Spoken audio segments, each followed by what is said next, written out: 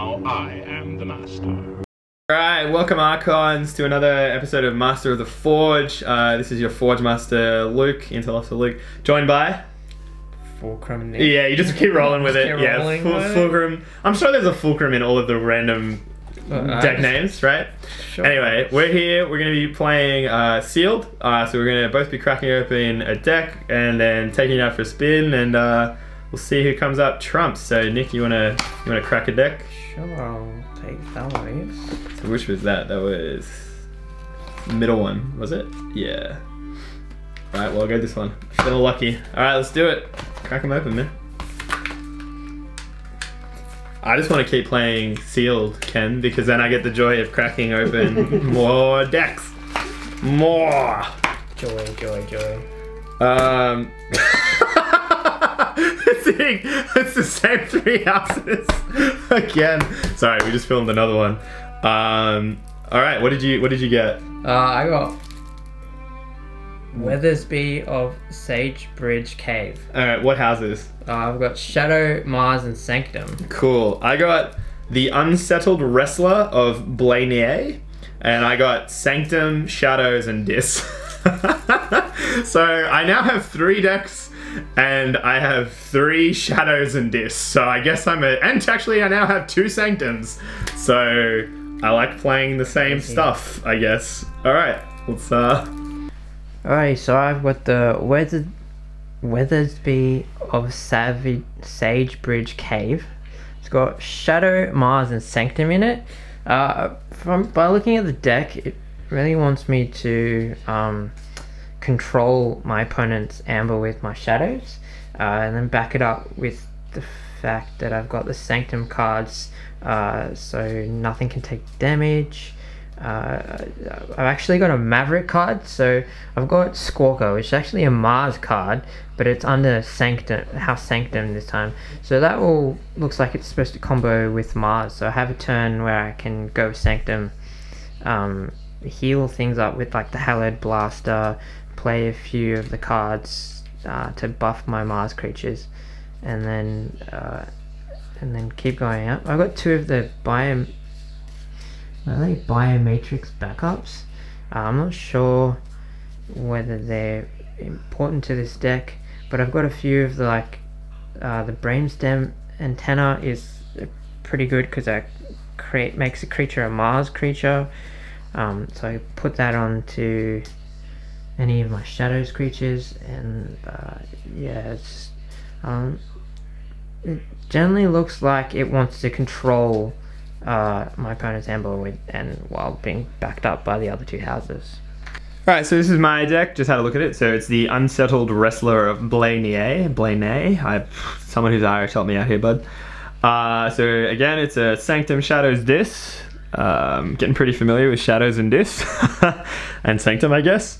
So this is really interesting because again, the Shadows and Dis are slightly different to other things that I've seen, like within my own decks.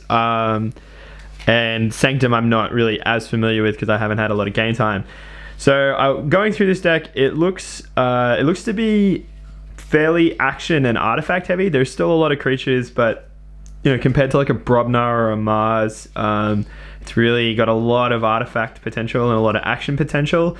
It has a lot of steel or amber manipulation, it feels like, and there's some really interesting combos potentially there with so it has the Sting, which is an artifact that when your opponent forges a key, you get the 6 amber that they spent. Well, you get 6 amber, you get the amber they spent. And then that could combo really nicely with Key Hammer, which is a discard, which is you unforge an opponent's key and give them back the amber. So it could be really brutal, like they forge a key, give you the amber to forge your own key, and then you go, cool, alright, now get rid of yours. But you know, it'd be interesting to see how that plays out. There is just also just a lot of amber control, not necessarily board control, but amber control, which is really interesting, and will be interesting to see how that plays out. Yeah. Alright, I'm gonna go House Sanctum, I'm gonna play Virtuous Works and immediately get 3 amber. Alright, son. Slow down there. I played Virtuous Works off the bat, Ken. Hey, I'll take 3 amber first turn.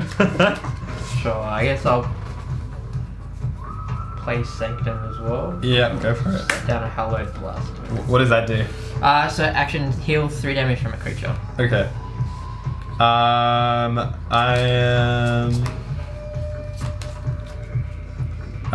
gonna go House Sanctum. Yeah, we'll go House Sanctum. I'm just gonna play Sequus. And I'll play Sergeant Take Heal. It's play, you may ready and fight with a neighboring creature, but there's nothing to fight, so over to you. I'm going to go House Mars. Uh-huh. I'm going to play Phosphorus Stars. So play, I stun each non-Mars creature. Cool, so I get 2. Oh, they're stunned. Yep. And I gain 2 chains. Yep. 5. Lose a chain. Oh shit. Alright. I'm gonna go House Dis.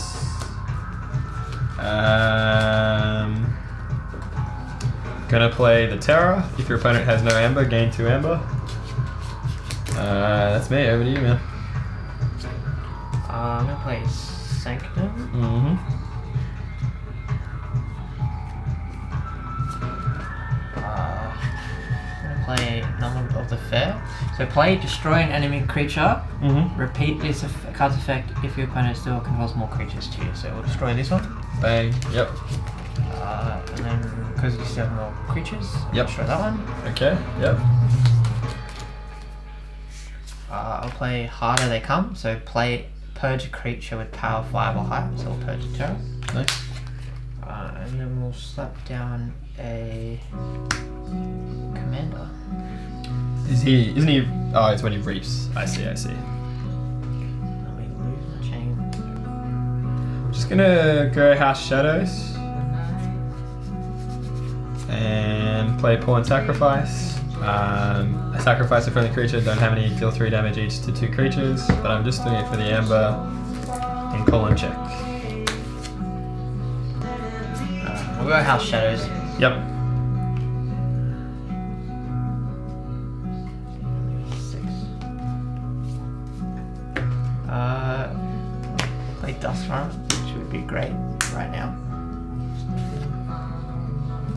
So This creature gains Creature Reap, Steal 1. 1. Yeah, nice. I'll play a Asp here. Uh-huh. And it's Skirmish. Yep. And then Poison. Oh my god. Ugh. And then I'll just ready up. You can have a Forge a key. Alright, we'll start off with the blue key. Alright, we're gonna go House... let's go House Dis. We're gonna play Fear. We're gonna get rid of this guy. See in my hand. Yep, returns to your hand.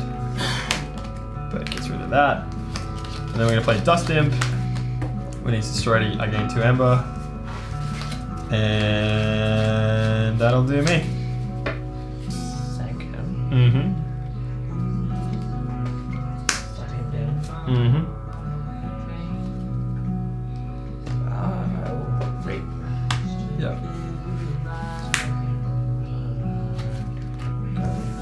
Alright, gonna go House Shadows. Gonna play a Ghostly Hand. Play, if your opponent has exactly 1, steal it. And then I get 2 for the card itself. We're going to play Noddy the Thief, whose action I can steal 1, and he's elusive.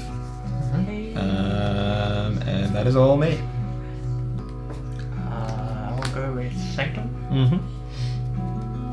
So use Number of the Fair to attack Noddy. So elusive, first time it's attacked each Damage. no damage. I'll reap with this guy. Uh-huh. And I'm Which ready. allows me to use a friendly non-sanctum creature. Uh-huh. So we'll use the Asp to attack Noddy. Yep, so he dies. Yep. And you I take- have a skirmish, so Yeah, I don't. you don't take the damage. Yes, please have it. Oh no, is that for you? Yeah, that's cool, that's fine. Over to me. Yeah, over to you. Alright. What'd you get the Amber for? I reaped. Oh, alright. Alright, you're gonna love this. I'm gonna go House Shadows again. I'm gonna play another Ghostly Hand. And I'm going to check. That was mean.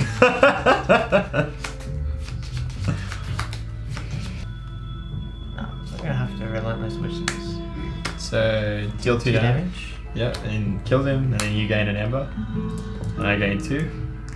Yep, do you want so I steal one? Thank you. Wait, do you steal it or gain it? I steal. Oh, and then you gain it because of the card. Yeah. Alright. Yep. No. I'm just gonna reap here. Cool. Go. So I forge the yellow key.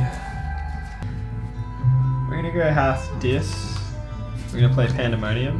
So I'm not sure what the timing is. Do you gain that first or do you do the play first? You gain it Okay. first. So I gain 1, and then each undamaged creature captures 1 from its opponent. So you decide the order, I believe. Yep. And then I'm going to play Dominator Bauble, becoming exhausted. Then I'm going to use the Poltergeist, use an artifact controlled by any players if it be yours, destroy that artifact. I'm just going to destroy it. Then an Ember, and over to you. Cool. Not playing creatures. What the hell? Alright, I'm gonna go with Mars. Mm-hmm. We put a brainstem antenna on Commander Romeo. So he's treated as a Mars. Yeah, so this creature gains, after you play a Mars creature, ready that this creature and the remainder of the turn it belongs to House Mars. Cool. So we'll throw down a tuck. So is he ready? Yep. Yep, so he's ready, and he now belongs to House Mars. So we're going to raid with him. Mm-hmm. So it allows me to use a friendly non-sanctum creature. So we'll just tap the Asp and raid. Cool. And tap sideways. 2, 4, 5, 6, okay. Cool.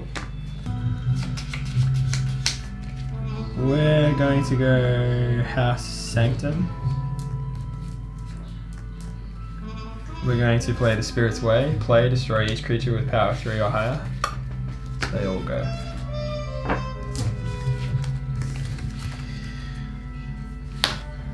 We're going to play the Staunch Knight. We're going to play Inspiration, ready and use a friendly creature, so Reap. And we will play... Yeah, we'll play Shield of Justice, so for the remainder of the turn, each friendly creature cannot be dealt damage. But I think it's only for my turn. But I get an Ember, so it takes me to 5.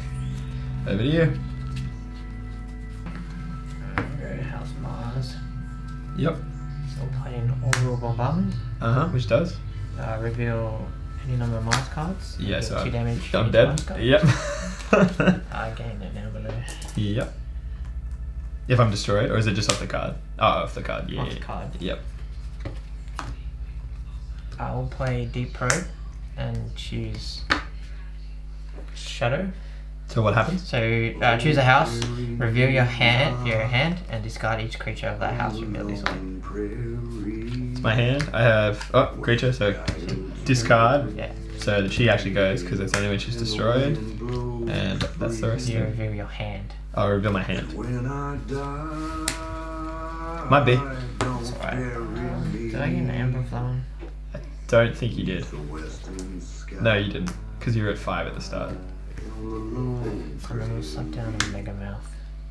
And then I will check. Alright, I'm going to play Bait and Switch. If your opponent has more than you, steal 1. Then repeat this effect till you're even. What? Repeat this until you don't have more than me, which you don't. We're going to play Nerve Blast. Steal 1 if you do. Deal 2 damage to a creature. So deal 2 damage to him. And we will check. Because I got 7. But we buried him there on the lone prairie. Nick's in there like, fuck. I've got nothing. And the wind blows free I don't even get a key. in a shallow grave. Those shadows. Yep. All I can do is too much to protect. So you still... Steal all but 6. So you're up to 7. Down the Silver Wall. And then not a thief, but that's... GG, KeyForge. Bang! Oh, crushing! Alright, welcome to the wrap up. Alright, well, good game, first of all. Good game, yeah. Worked up a sweat, stomping you. Such a hard game. Well, tradition is loser talk, so take us away, Nicholas. Oh, yeah, so I feel like my deck really wants to be creature control. It has the cards in there to deal with creatures. Unfortunately for me, Luke's deck was pretty action card Heavy, dominant. yeah, action artifact heavy. You're like, yeah, mate, I'm not slapping down creatures, and I'm like, all my cards in my hand want to deal stuff to his creatures. Yeah, like, yeah. It's like got nothing. Like, yeah, that was. I mean, you also had. So I had a really action heavy opening hand, and the only reason I didn't mulligan it is because I had what's the card called? Virtuous Works. Yeah, and I was like, you first player, you can only play one card, and normally I actually prefer second player because unless you're doing something that really hampers your opponent, like getting out like an Ember Imp where you can only do 2 cards, or Succubus, Mind Probe, something where you really you either need something that gives you really good tempo, or you need something that inhibits your opponent's tempo, because I feel like I really do feel like first player is a majority of the time a disadvantage, because you can only play one card, and then also you don't draw any new cards because you've gone from 7 to 6. Yeah. So then your opponent can go, like, if they got a good hand, they can go like 1, 2, 3, and I draw up. I find the only advantage of being first player is that you essentially get a free mulligan. True, exactly. But so because I had Crucible, I was like, hell no, I'm going to take that. And I think that early game tempo, which I managed really well, just put you from a pretty unrecoverable position super fast, because it was first turn I got 3, then you did a turn, and then the next turn I was like, cool, I'm gonna play the terror and get, like, it was like the next turn or the turn after, I was like, cool, I play the terror and I get 2 amber, so I'm at 5 within like 3 turns, and you're like, fuck. And then I remember on the next turn you picked up a amber, or not long thereafter you picked up a amber, and I was like, cool, ghostly hand, so I get 3. And then the very next turn you had 1 amber, and again I had another ghostly hand, and I was like, cool, that's a key, thank you. Thank you. And then by that point that gave me my second key, and you were still at 0 and you had no amber, and you were sitting there like, the fuck do I do here? Like, there was no clawing my way back. I really needed to put like creatures down so I could deal that damage, take the amber from you. It was like, no, this is not happening. Yeah. It's brutal. Like I said, like when I looked at this, I feel like this deck has a really, really good amount of amber generation and amber control. And I think if that, like, so I think Spybarker for me is sort of like the deck that I judge all my new, like, other decks against. And Spybarker, I feel, has very similar abilities to both control your opponent's tempo. Not necessarily, I don't think it's as good as this deck as it at messing with their amber, but it has a fair bit of that in it. But it is really good at messing with your opponent's tempo and building its own tempo, and it has really good amber generation. And I think this has really, like, I think having 2 ghostly hands in a deck is pretty insane. It's insane, because even if you don't steal one, just to be able to play a card and go 2 amber, and if you have more than one of them in your hand, to be able to go in 1 turn pick up 4 amber off 2 cards is nuts. And most times, sometimes too, being second player, the first player plays a card that gains them 1, and then you're like, cool, man, sweet. Yeah, you're like, thanks for that, thanks. Yeah, exactly. So I think that's really, I mean, and like, you know what, like, we didn't even see like some of the really nasty shit in here, like Keyhammer, where I could unforge I was a key. waiting for that. I had that, you know, too much to protect. Right. I was like, god damn it, pull up your freaking combo already so I can slam this down. But yeah, there's like a lot of stuff in here that I'm like, damn, that's pretty nasty. So I mean, three from, just keep cracking Dis and Shadows, and I'm happy. It's gonna be like Nick was saying, after I cracked it, he's like, the first time you crack like a Brobnar Untamed Mars deck, you'll be like, what the fuck do I do? And it's true, because I have not played them. I have literally played 3 houses. I've played Sanctum, 4. Sanctum, Dis, Shadows, and Logos. And all of my decks have Shadows and Dis. So, damn, really good deck. Really interesting game. Yeah, that was brute. Very brute. That was brute. I mean, yeah, it's like another thing with this game is your card draw. Oh. Like if you don't draw any like I need creatures on the board to do stuff, but like when you play that card, there was destroy all creatures with power 3 or less, and it was all of them. I'm like on the top of my head, I'm like, man, all the creatures in my deck are 3 or less. Like that's brutal. Yeah, no, that was rough. Well, this is Forge Master Luke and Fulcrum Nick. Signing off. Thanks for joining us. Jump on the Discord, have a chat, and yeah, we'll be back with some more KeyForge, more other games. You love it. Love it.